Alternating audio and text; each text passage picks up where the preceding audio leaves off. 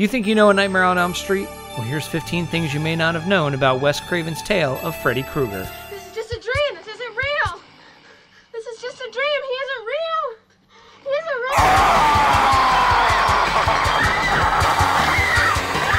The idea of nightmares posing a physical threat came to director Wes Craven after hearing about a group of refugees in the 1970s who had terrible nightmares and refused to sleep, causing some of the refugees to die in their sleep. Wes Craven named the main villain in his film after his childhood bully, Fred Krueger. Please, God. This is God.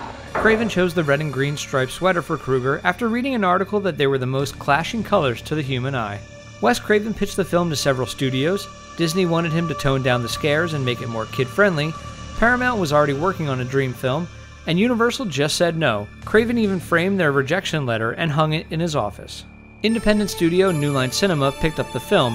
A Nightmare on Elm Street was such a hit for the small studio that they're sometimes referred to as the house that Freddy built. I'm gonna split you in two.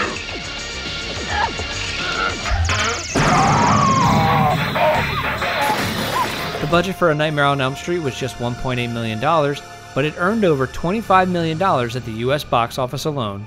The makeup artist on the film based Freddy Krueger's burns on actual burn victim photographs that he'd obtained from the UCLA Medical Center.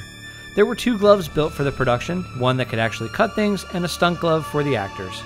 To help Robert Englund land the role of Freddy Krueger, when he auditioned, he darkened his lower eyelids with some cigarette ash and slicked back his hair. Although Freddy's the main villain in the film, he's only on screen for less than 7 minutes. Just some kids drag racing outside, I think, Mom. Listen, Ma, I gotta go. I think there's been an accident out front. A Nightmare on Elm Street was Johnny Depp's feature film debut. Johnny Depp went with his friend Jackie Earle Haley to audition for the film. Haley would go on to play Freddy Krueger in the 2010 remake of A Nightmare on Elm Street. Over 500 gallons of fake blood were used in the production. The set for Glenn's room was the same rotating set that was used for Tina's room. The bathtub in this scene was actually part of a set that was constructed over a swimming pool. The sleep doctor was played by Charles Fleischer, who did the voice of Roger Rabbit.